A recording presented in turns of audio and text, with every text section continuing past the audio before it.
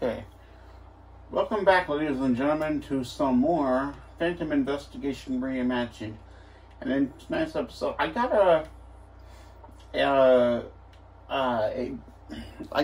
person or whatever that asked me about this game, and I wanted to kind of go over it for him so he could kind of, because he asked me, is it kind of like Phasmophobia? So I'll give you the rundown. So this is the new thing. This is your flashlight. The flashlight will allow players to see in the dark. The deployable camera can be placed anywhere, and it can be accessed from the tool tables. The EMF sensor will analyze its surroundings in search for any frequent shifts.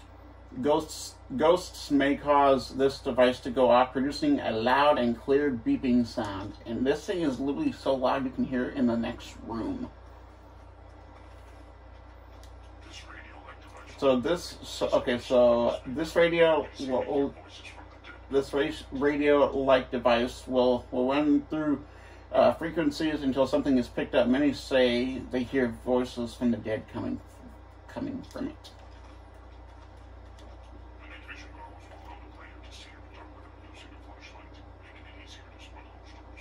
Okay, so this is what I always use in my videos. So the night vision goggles will basically allow the player to see in basically the dark without using a flashlight, making it easier to spot ghost orbs.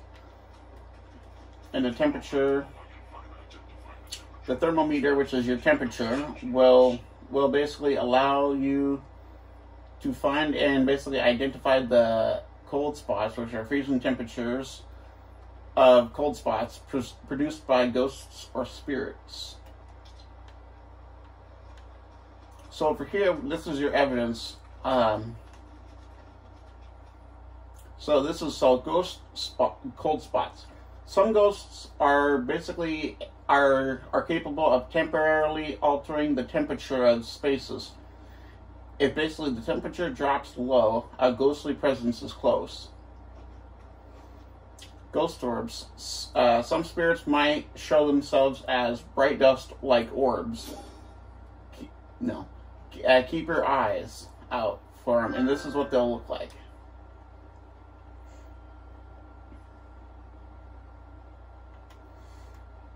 Okay, so the EMF sensor. When spirits use enough of their power, they will trigger the EMF sound, or they will trigger the EMF, causing it to emit a loud beeping sound like this.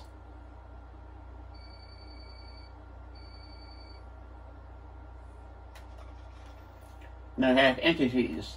Some spirits are evil. If you're pushed or taken an item from your inventory, you're most likely going to be dealing with an entity or demon. Spirit box. So this happens when a ghost is able to communicate through the spirit box. So like this.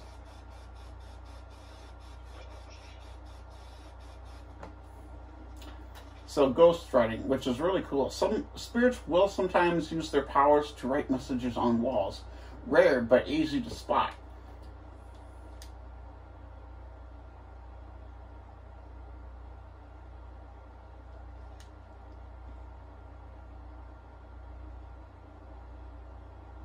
Well, it's supposed to be there. For some reason, it's glitched. So these are our ghosts that you could be going up against. You have poltergeists, wailing souls, demons, hupios, duppies, betellas, shies, spirits, bashtis, jelens, dybics, mirai, shades, and jumbies. The demonic entities are a demon, hupia, a duppy, a bashti, a dybic, mirai, shade, and jumbies. Those are the demons. Your spirits are your spirit, poltergeist, wailing soul, shy, and jelen, and betellas. These are your maps you can go to: the general store, the forest, the apartment 4A, and the street house. So the first place we're going to do for the tutorial is the apartment complex. There we go.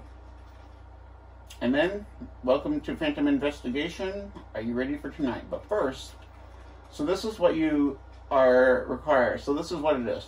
So welcome to Phantom Investigation, a realistic approach at ghost hunting in Fortnite, now made in UEFN. Join up to 3 players in this intricate game. Use your equipment and investigate the house. You have one singular objective: identify the spirit or entity, which are these kinds of places. Then you have here your, you can select first person, you can use Fahrenheit or Celsius, you can use cinematic mode, and the camera shakes. Let's get into it anyway. So you can kind of get a feeling on what it's like. Okay, so we're at our first destination, apartment 4A.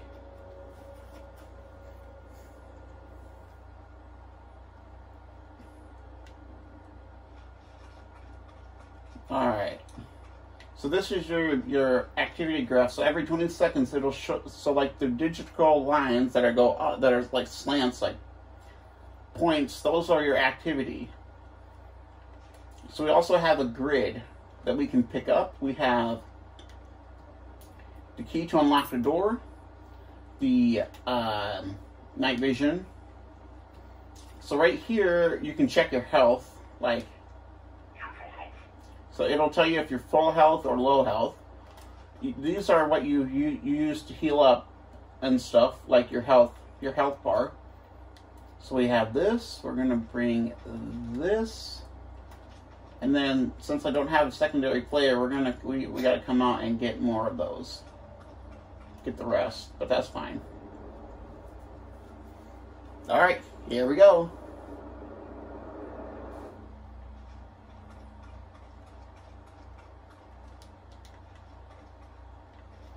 Place that down. Let's go get the spirit box real quick.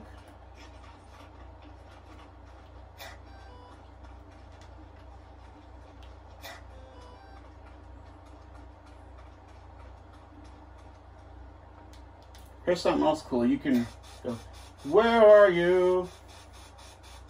You can basically talk into the spirit box, or you can press the other button and it gives you things that you can say, like, do something. Oh. Oh, gee. Oh, God.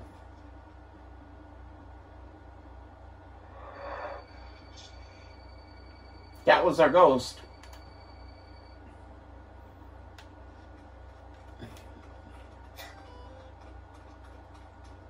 The fuck? We didn't even get our evidence. That, and I believe that's what it was. So we are dealing with a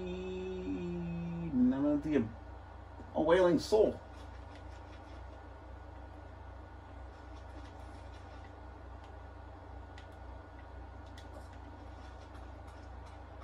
Gotta mention it for right. Please be right, please be right, please be right. Oh my God, let's see the time. What? Let's go! 1 minute and 28 seconds. And that's how you do it.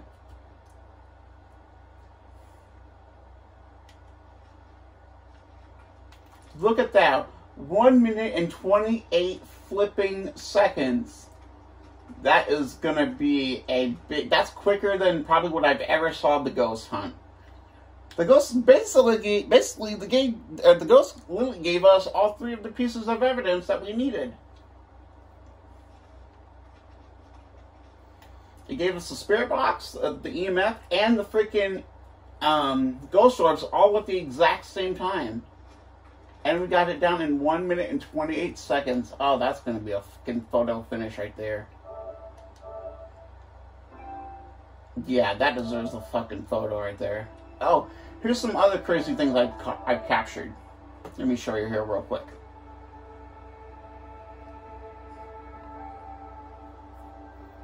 These 2 photos were taken like when I was in a public lobby. Right here. This was one of the nights I was playing. And And then here's something else that's crazy that I noticed. It wrote the word help, but it was on the flipping ceiling.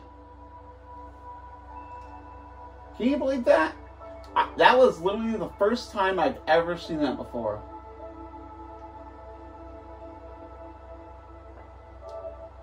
Yeah, that's the fastest in time.